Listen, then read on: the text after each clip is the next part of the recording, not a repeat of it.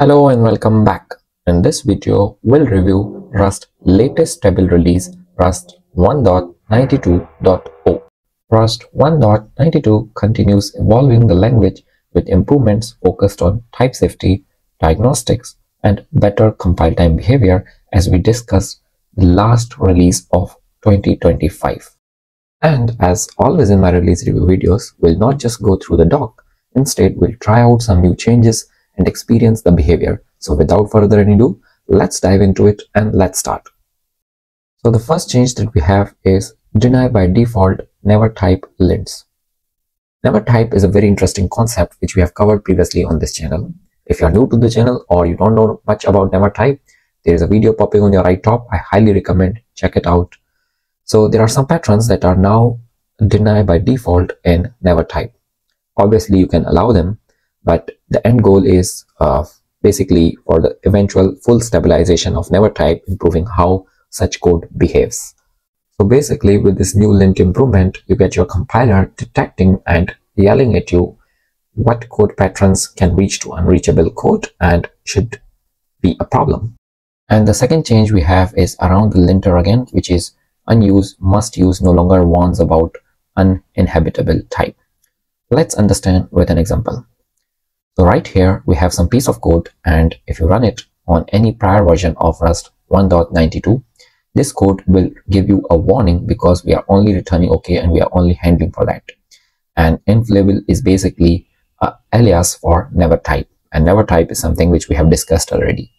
So if I run this code, as you can see, we don't get any error, but on the prior versions we do see an error of not handling properly the result type. And why does this work? This is because never type just converts to the original type that you are returning.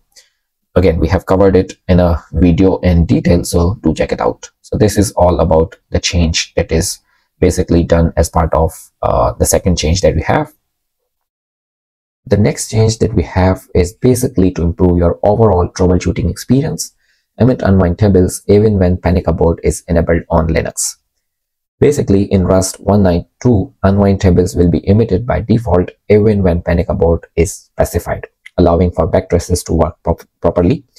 Now, if you want to opt out, obviously there is a way for that, but this basically helps you get the detailed backtraces so you can understand where things start going wrong for your code. So the last change that we have is another linter improvement, which is basically increasing the strictness for macro export attribute by upgrading argument validation to deny by default. Now this change provides more consistent error reporting and ensures that invalid arguments to the attribute are caught even when they appear in dependencies. So basically all the major changes for Rust 1.92 are improvements in linter, and then we have some stabilized APIs as always we get in the cons context as well as in the normal context. So yeah, do try it out on your end and let me know which stabilized APIs is something that you would want to use. I won't recommend the change set is, I would say, large enough that you definitely should upgrade. But again, if you want to, just simply run this command in your terminal, rust update stable, and you will get your latest Rust 1.92.0.